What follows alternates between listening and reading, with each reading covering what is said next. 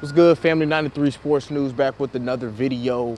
Here to talk about Donald Trump going in on the commissioner of the NFL, Roger Goodell, basically calling him a weak man, and basically talking about his friendship with the New England Patriots organization, the owner, the head coach, and the quarterback. Basically saying that he went easy on Ray Rice and is over punished Tom Brady for his 4-game suspension for deflating footballs. I'll put the link to the article in the description box, man. Let me know what y'all think about this in the comment section, man. As always, like the commentary, subscribe to the channel. This is your man, 93 Sports News. I'm out. Peace.